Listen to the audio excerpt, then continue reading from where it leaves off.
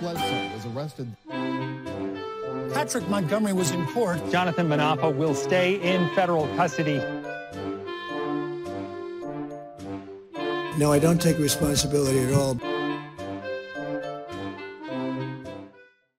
Everyone, welcome to the show. So 36-year-old New York resident Jonathan Munafo is described by the prosecutor as a, quote, sporadically employed and chronically homeless individual with a history of violence. And they say that in the year leading up to the Capitol attack, he, quote, dedicated himself to following the former president around the country, camping out for the various rallies and speeches. On January 6, Munafo headed straight to the Lower West Terrace tunnel, and he was seen pushing his way to the front of the police line. The prosecutor says that once he got there, he was jabbing at the officer's shields. He was swinging his arm down over the top of the shields, trying to hit the police. He then left the tunnel sometime later, and he was cheering as others stole an officer's police shield. Then they saw him, or he's seen on video, I should say, scaling or trying to scale a Capitol wall next to the tunnel. That was unsuccessful. So then he was seen on video using two different poles. He was striking a window. This was a window you guys will know about. It was like an arched window of a Senate office. It was near the tunnel. So he managed to crack the window, but he didn't actually break it. This is the office, by the way, where people ultimately did shatter the window. They climbed into the building and they were breaking apart the furniture, and then they were handing it out to use as weapons. Well, after he attempted to break the window, Munafo was seen on video sucker punching an officer 2 different times.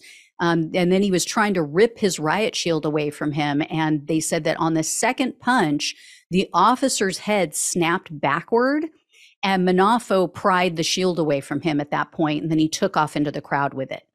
So Munafo was arrested on April 26th of 2021, and he was charged with civil disorder, assaulting officers, obstructing an official proceeding, entering restricted grounds with a dangerous weapon, 2 counts of disorderly conduct, 1 of which included a dangerous weapon enhancement, 3 counts of physical violence, 1 of which also included a dangerous weapon enhancement, and theft of government property. Munafo pleaded guilty to 2 felonies in April of 2023, the assaulting officer's charge and civil disorder. So he faced up to 8 years in prison, 3 years of probation, and $250,000 in fines. But the prosecutor requested only 37 months in prison, 3 years of probation, and $2,000 in restitution. This is a joke. When you look at his history, when you guys hear about his extensive violent criminal history, you are going to be screaming at the computer. In 2003, Munafo was arrested 3 separate times that year. The first time was for attacking his father with a metal vacuum handle. For that crime, he took a plea for a second-degree menacing charge with a weapon. The other 2 arrests that year were for criminal contempt for violating a protection order. Don't know if that was related to his father. In 2007, Munafo was charged with 4th-degree criminal possession of a weapon, attempted second-degree menacing, and other related charges. Those charges were later dismissed as part of a plea deal in 2008 when he was again charged with criminal contempt for again violating a protection order. So he received only 90 days in jail that time. Then in July of 2022, Munafo pointed what was believed to be a gun at a family, like they had children in the car. This was during a road rage incident. When the police searched his vehicle, they found, quote, law enforcement grade pepper spray. They also found spent ammunition shells, and he had no valid driver's license. They gave him a finger wagging for all of those crimes. They told him, don't you dare commit any more crimes in the next 2 years. Yeah, but according to the sentencing memo, quote, he did not abide by that court order. He did not even try.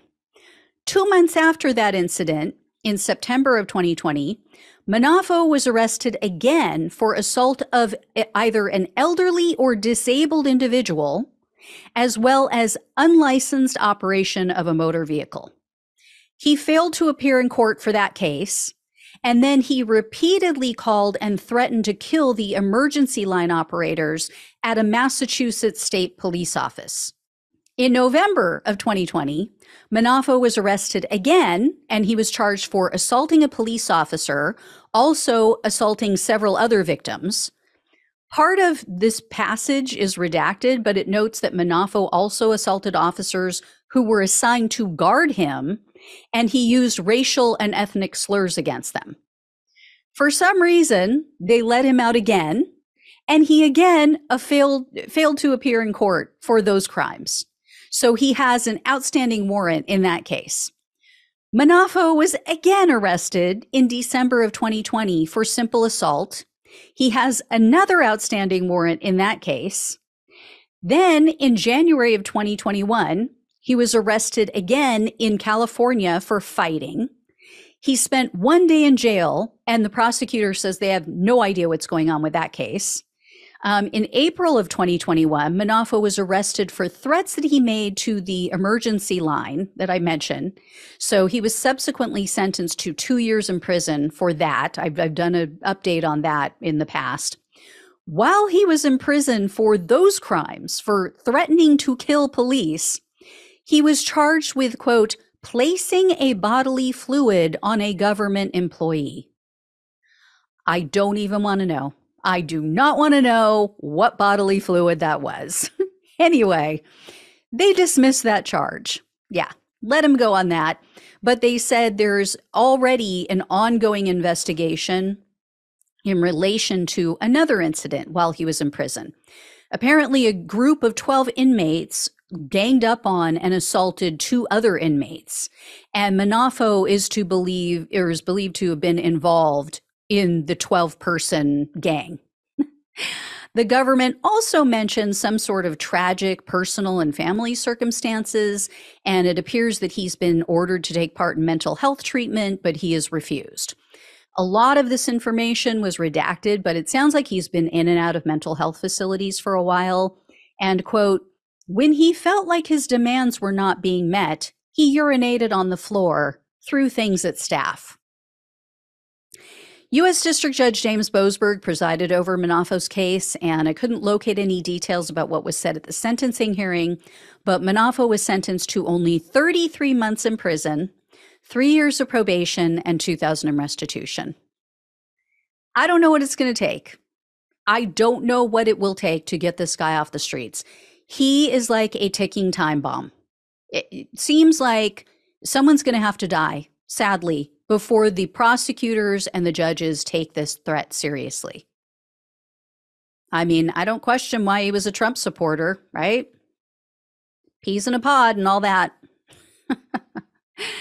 Anyway, I'll let you all know when or if I hear more likely if I hear more about him.